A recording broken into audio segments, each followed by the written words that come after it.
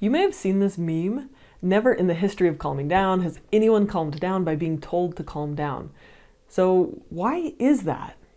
Well, it's because when we're stressed out, our limbic system is kind of running the show. So this is the deeper, older, emotional brain. And its purpose is to keep us safe from threats and help us connect to others and a whole bunch of other really important things. But this part of our brain is not where conscious or logical thinking happens. That stuff all happens in the cortex, the younger, logical, and rational brain. And these two parts of the brain, when they're stressed out, it's like a bad breakup. Like they aren't really talking to each other very well. So that's why it's pretty hard to calm yourself down or to relax by just thinking that you need to relax. That usually just makes things worse.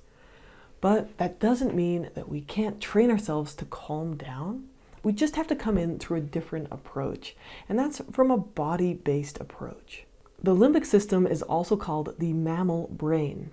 So if you imagine a mama bear who can go through all the emotions, like she's happy when she finds some honey, or she's furious when she sees something that threatens her cubs, or she's sweet when she sniffs and licks her little babies.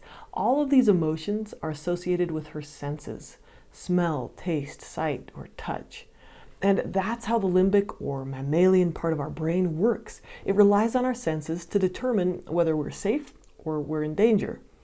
So one of the ways that we can signal to our brain that we're safe, that it's okay to calm down, is by making a sensory toolkit. A sensory toolkit is like a little collection of physical objects that can help you come to your senses and get recentered, to get grounded and to calm yourself down. So let's talk about a couple of things that you can add to yours. So let's start with smell, because smell is so powerful and it's really closely associated with emotion and memory. So start by choosing a couple of scents that you love or that are really calming for you, and you can keep those near you.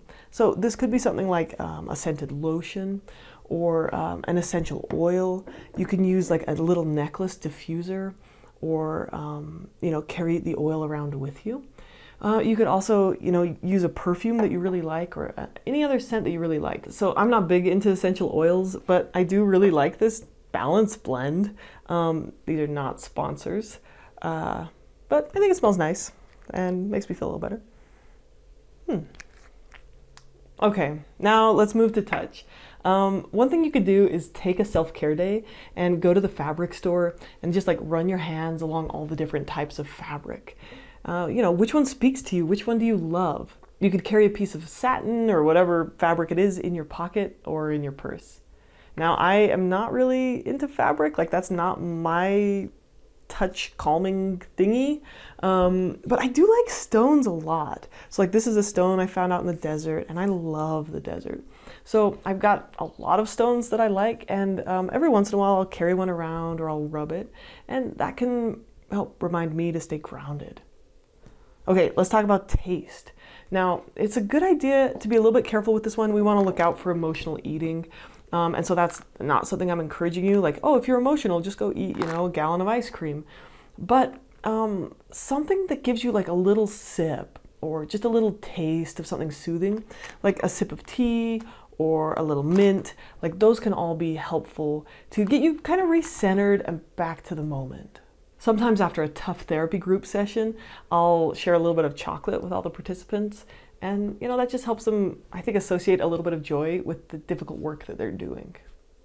Okay, let's talk about sight. What can you look at that calms you? I mean, one of the best things is just noticing the room that you're in, looking around and noticing that you're in a safe place. And again, this is speaking to your mammal brain, right? You think about that mama bear who's scanning her environment for dangers. And when you scan your environment and you realize you're safe, that triggers your limbic brain to be like, oh, cool, we're good. Maybe it's a painting of a religious figure, or it's a photo of someone you love. You could make a little photo collection on your phone of pictures to look at that help you feel safe and calm. And you can also use mental imagery to bring something calming to mind. So when I worked in the wilderness with troubled youth, and sometimes I'd get really stressed out because we had 8-day shifts with these kind of difficult teenagers. Anyway, when I'd get stressed out, I'd just grab a handful of sagebrush and I'd smell it, or I'd look at the blue sky to get centered. And those were some of the sensory grounding techniques that I would use to help me calm down. Okay, now let's talk about sound. What kind of sounds make you feel safe? Is it white noise, or running water, birds chirping, or complete silence? What kind of music makes you feel safe? You could choose a couple of go-to songs that help you remember that you are safe, and they bring to mind that sense of peace and security in your life. So take a minute right now to write a list of the things that you may find soothing in each of these categories. Then go out and explore. Take some time each day to experiment with your 5 senses. You could start a little note in your phone where you write down what helps you calm down and relax. And you could carry these things around in your backpack or your purse or your wallet or whatever, and you can use them to help you when you need them. Anyways, I hope you found this video helpful. Thank you for spending a few minutes of your precious life with me, and take care.